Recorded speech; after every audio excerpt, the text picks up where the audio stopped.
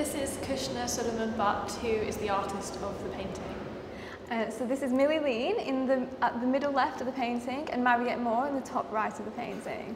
This space was my studio, and as we were working, we had like all the other fine artists watching us, so at times, you know, it was very hard to work with people like watching over. We were trying, you know, pauses on like the print rooms, on the printing press, and eventually this took shape itself, the composition. Because I think you planned some compositions Oh my first, God, didn't you? So at the beginning, you know, it was hard to work with a group of 6 people, so what I tried to do was control the clothing. I asked everybody to, like, all the girls not to wear any makeup at all, and I drew out lots of compositions of how I wanted everybody to sit and stand. So we tried a few of these, but they just didn't work. So eventually I set up like a triangle composition, and I asked my sitters to stand wherever they felt comfortable. Yeah, because I think getting into position felt quite natural, and we all kind of felt how our bodies felt, and then Khushna said, hold it, and then our whole bodies went very tense, and I think that comes across.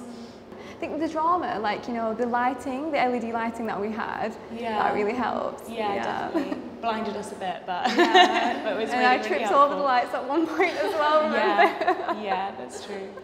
Yeah, no, this is definitely where the painting belongs, Oh, thank you. Honestly, it's just a dream come true, because I was in year 7 and my teachers, Mrs. Anderson, Mrs. Klink, like they gave me a catalogue of the exhibition, and my teacher was like, this is what you've got to aim for, and I just can't believe like it's actually come true. Well Such done. an honour. Yeah.